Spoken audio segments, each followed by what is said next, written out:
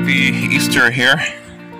I'm outside St. Paul's Evangelical Lutheran Church, is an ELCA church, which is the very liberal branch of Lutheranism here in the United States. And I'm going to be taking the gospel to these people here today. Looks like they got a pretty decent sized crowd here for me to preach to, so that's kind of good. I'm going to take the gospel to them this morning and make sure they hear the word of God. Yes, so they should be coming out this area like they usually do. Right here, usually they come out to crowd of people. And then after that, I'm going to wait around and preach outside St. Mary's here. So you can see St. Mary's Roman Catholic Church right across the street from here. And I'm going to be preaching to them also, getting the gospel out to them also. The goal is to reach lost people for Jesus Christ here, dear viewers. So, okay, so I'm gonna get everything kind of set up here. Got my gospel signs on. I'm ready to go, so I will be back when the preaching begins. God bless. I mean, just trickling out right now, but they're going to be coming out more. So I'm gonna walk down that way a little bit and preach the gospel to them. They come out usually that side over here. I'm not sure how to, I'm going to try here.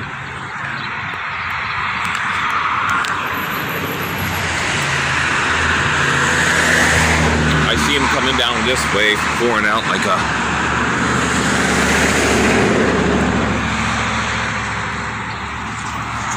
So I'm going to walk down here some.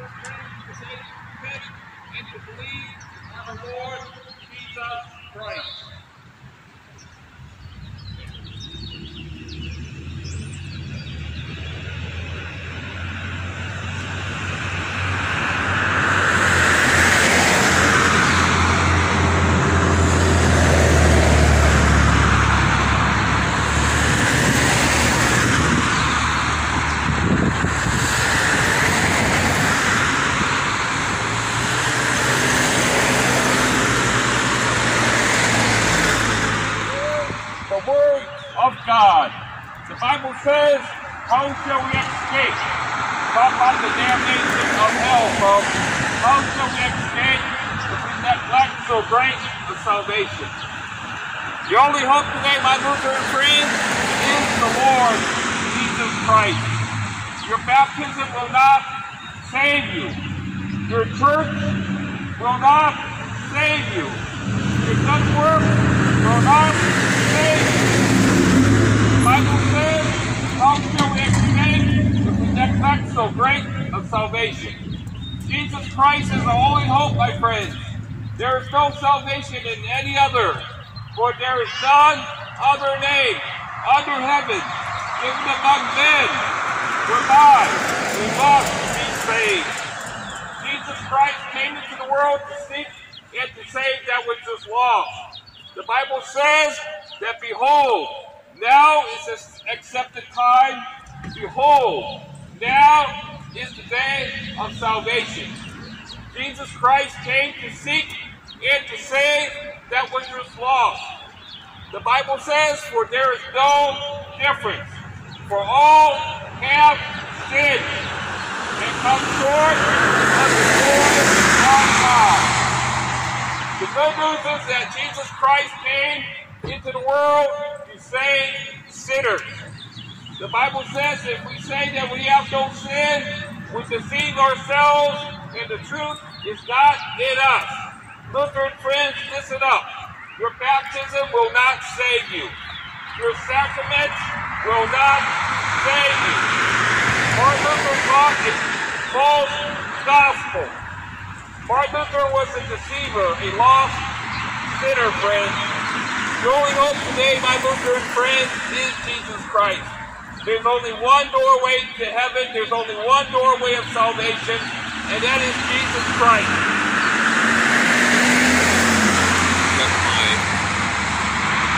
Make sure this is right. I don't want to lose my footage like the last time. Yeah, it's still going, yeah. John chapter 10 here.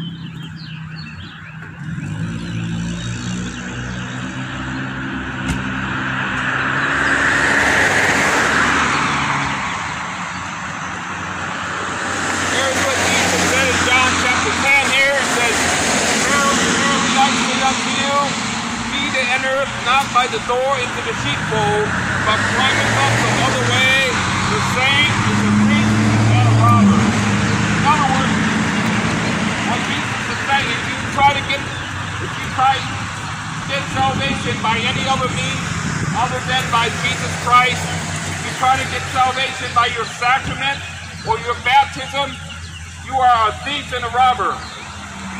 Jesus Christ, my friend, is the only doorway. He said, I am the door. By me, if any man enter in, he shall be saved. Only Jesus Christ can get into heaven. Only Jesus Christ can save you from your sins. There is no salvation in any other, friends, for there is none other name given among men whereby we must be saved. Your only hope today, Lutherans, is Jesus Christ. Your baptism will not save you. Having a little water poured on your forehead as an infant will not save you. Here it is, friends. Baptism does not save. Baptism is only for believers. Those who believe the gospel. Those who commit. Not commit nor believe. That is the false teaching. You are clinging to your false hope, friends. Martin Luther taught that the purpose of baptism is to save. But notice that Martin Luther taught a false gospel. He taught a false way of salvation. And that's what you're trusting in, friends. You're clinging to some man named Martin Luther. Martin Luther taught a false gospel. The Bible says, neither is there salvation in any other, for there is none other name given among men, whereby we must be saved. Jesus Christ is your only hope, Lutherans. There's no salvation in any other. Look to Jesus Christ and be saved. Jesus Christ came into the world to save sinners. The Bible says that the Holy Scriptures are able to make one wise unto salvation, which is to faith in Christ Jesus. It's not by being good, folks. Those good works will not save you. Being baptized will not save you. Feeding the poor will not save you, friends.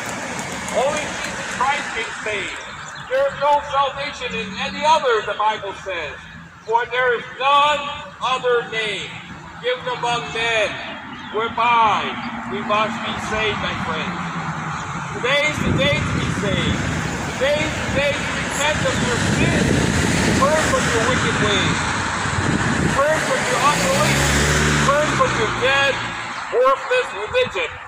And believe on the Lord Jesus Christ. Place your faith in Jesus Christ. Not in your pastor, not in your church, not in your catechism. Place your faith, your trust in Jesus Christ alone for salvation. Jesus Christ is the only one who can save sinners. There is no salvation in any other. For there is none other name under heaven given among men, but whereby we must be saved. You're going the wrong way.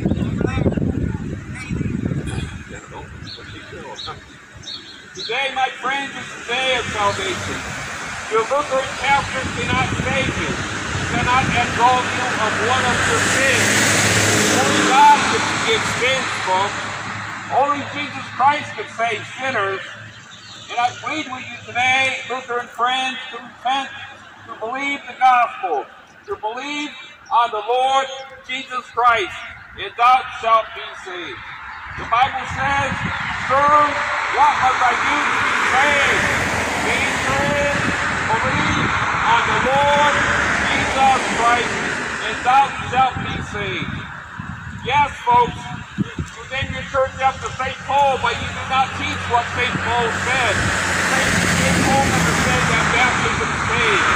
St. Paul never taught that you're justified by your works. St. Paul never taught that good works will get you to heaven. That's not what St. Paul says, folks. I suggest that you read the Bible. Read the Bible. Most people here in the United States have a Bible in your home. How many of you actually read the Bible and study it? How many of you actually check what your pastor says against what the Bible says? How many of you really? Ask yourself that. The Bible says that the Holy Scriptures are able to make one wise unto salvation, which is through faith in Christ Jesus. It's the Bible, friends, the Holy Scriptures. Pick up the Bible today. It's Easter Sunday. Turn off the Netflix, turn off the sports, and read the Bible. Do yourself a favor, folks. See what God says. You want God to speak to you? Read the Bible. God has plenty to say to you through His written word, the Bible, folks. Get yourself a King James Version Bible and read them. See what God says. See what God has to say to you today. Read the Gospels. Read the Gospel of John. Let's make it simple. Read the Epistle to the Romans. You will not find that baptism saves in the Bible, folks. You will not see in the Bible that you can baptize an infant. An infant cannot repent nor believe. The Bible says that baptism is only for those who believe. It's only for those who believe the gospel. Only those who have been born again by faith in Jesus Christ. Repent, my Lutheran friends, and believe on the Lord Jesus Christ. Yes. A lot of people here. Down here. I'm going to walk down this way right up. Let's get to preaching here. Preaching up the Word of God here.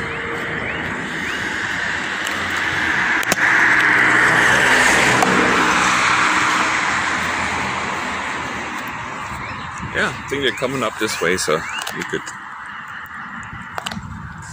Okay, that's good. It is Easter Sunday, and today is the perfect day to be saved from your sins. Today is the perfect day to repent and to believe the gospel. Believe on the Lord Jesus Christ, and thou shalt be saved, my friend. There's only one doorway to heaven, and that is Jesus Christ. Not your church, not your pastor. It's not Lutheranism. It's not Martin Luther. It's not the Catechism. It is Jesus Christ, friends. Your baptism will not save you. Hear this. Your baptism will not save you. Your baptism cannot wash away a single sin. The Bible says, in whom we have redemption through His blood. Talking about Jesus Christ. It's only through the blood of Jesus Christ. Jesus Christ died a horrible, bloody death for you on the cross so you can be saved from your sins. You have to accept that payment that Jesus Christ made for you by faith, by believing on the Lord Jesus Christ. My friends, do not reject the gift of God today. You are not good enough. to heaven. The Bible says that there's not a just man upon earth that doeth good and sinneth not. The Bible says, for there is no difference, for all have sinned and come short of the glory of God. The Bible says that both Jew and Gentile, that they are all under sin. We have all sinned in the sight of God. All men stand condemned because of sin. The only hope today, Lutherans, is the Lord Jesus Christ. Jesus Christ said, I am the way, the truth, and the life. No man cometh unto the Father but by me. Jesus Christ offers you today the forgiveness of sins. It is written in Acts chapter 10, verse 43, to him give all the prophets witness that through his name, talking about the name of Jesus Christ, that through his name, whosoever believeth in him shall receive the remission of sin. Today, my friends, is that day to repent and to believe on the Lord Jesus Christ. Okay, I gotta move over this flyover here. It's going as they say. This may be your only last opportunity to hear the gospel. The Bible says, for what is your life? It is even as a vapor that appeareth for a little season and then vanisheth away. You see, we're not guaranteed another day on this earth. The Bible says that there's an appointed time for man's life. And today's the day to repent of your sins, to believe the gospel, to believe on the Lord Jesus Christ. You're not guaranteed another day, folks. And if you die in your sins, you will die and end up in hell, folks. The Bible says that the rich man died and was buried, and in hell he lifted up his eyes, being in torment. Yeah, hell is a real place, folks. Don't let the pastor tell you that people don't go to hell or hell is empty. That's a false teaching, folks. Jesus Christ taught more about hell than he did heaven, because Jesus Christ warned. He believed in a literal burning hell, folks. The Bible says that the wicked shall be burned into hell, and all the nations that forget God.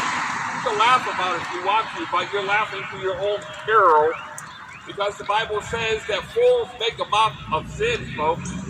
And the ELCA Lutheran Church has much to repent of, who have accepted what God calls an abomination, like homosexuality and transgenders. God calls that an abomination, folks. Your church embraces these wicked things. We've got much to repent of. And the only hope today is Jesus Christ. See, God has no pleasure in the death of the wicked. God would have all men to be saved, folks, and to come unto the knowledge of the truth. The Bible says that God is not willing that any should perish, but that all men should come to repentance.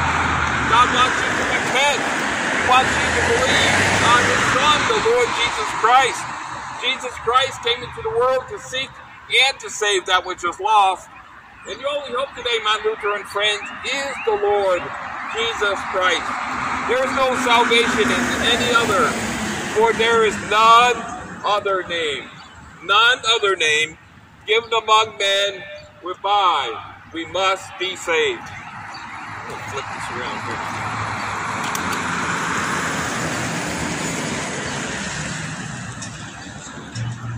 My friends, today is the day of salvation. The Bible says that, behold, now is the accepted time.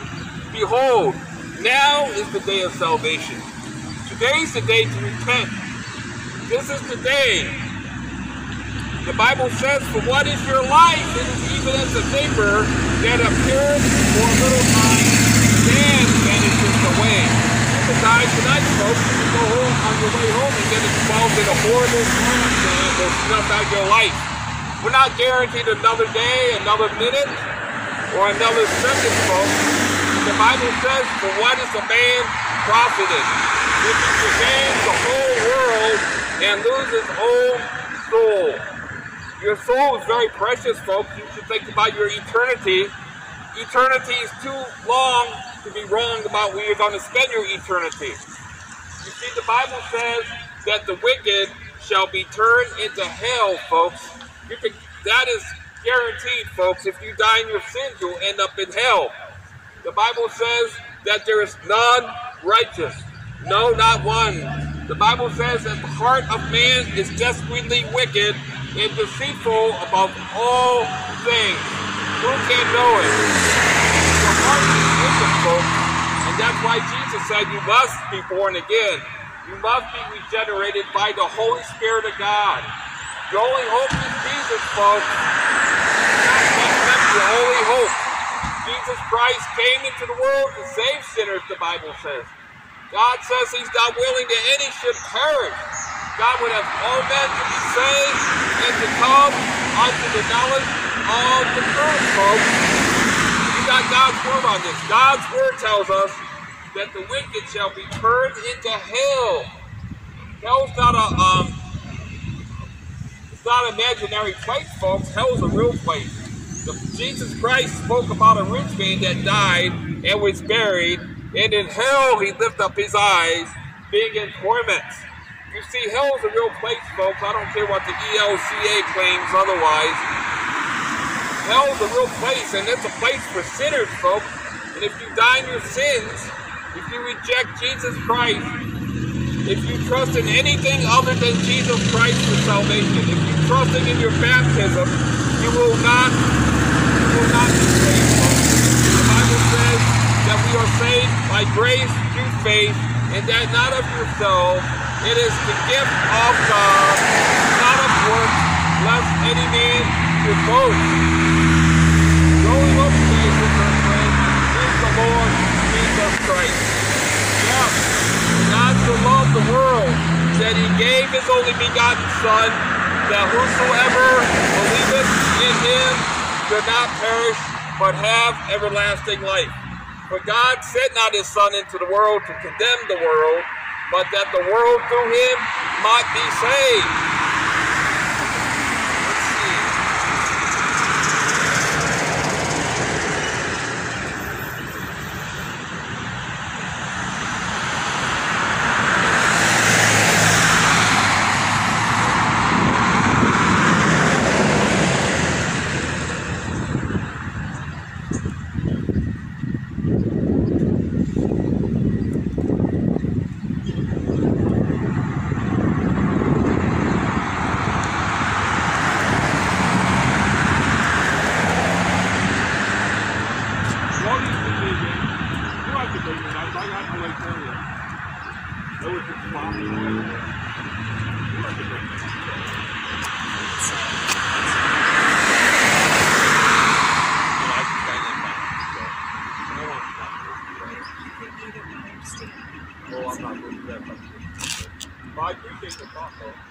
Well, it's what we're doing in there. I'm going to set it on your trailer. Well, if you want to get that, I don't want, I want you to put a bag or something. I don't have a bag. Yeah. You can eat it before you pedal. How's that? Yeah, all right. I'll be across the street next. That's okay. Have a happy Easter. Look at their crowd there. I think they outnumber you guys. You know, you get a lot of the, what do you call that? The, once or twice a year Catholics. Because, you know, the Catholic Church has holy days of obligation. Most Catholics are like Sunday Catholics or Saturday night, then sin all you want after that. Is that how it works? Yeah. You know, and then go to the priest and get some absolution. You know, the confessional booths. Well, you know, when I was Catholic, I was one of those religious Catholics. I didn't just go one. I went to Mass a lot. Well, because I was just a child, like a teenager then, you know, so I couldn't go too far as I would be in trouble with my mother. Like, well, where you at? Oh, like that.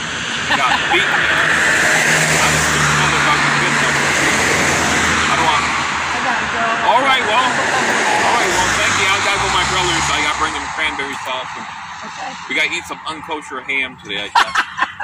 Yeah, that's okay. I'm not Jewish, so I could eat it. So.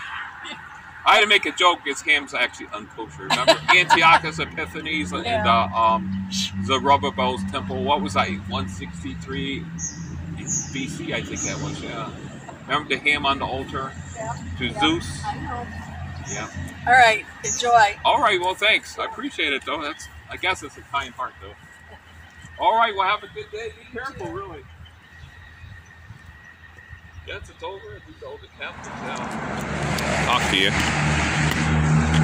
The good news is that Jesus Christ came to seek and to save that which was lost. That means you, because even if you're the last person out here, folks, I mean, that's why I'm out here, to tell you the gospel, how to be saved and why you need to be saved. You see, the Bible says that there is none righteous, no, not one. The Bible says there's not a just man upon earth that doeth good and sinneth not. Jesus Christ, he came into the world to seek and to save that which was lost. The Bible says that God would have all men to be saved and to come unto the knowledge of the truth. But Jesus Christ also warned people. He warned people about hell, folks, about the damnation of hell. You see, we all deserve hell. The Bible says that the heart of man is desperately wicked and deceitful above all things. Who can know it? The Bible says, for what is a man profited if he should gain the whole world and lose his own soul?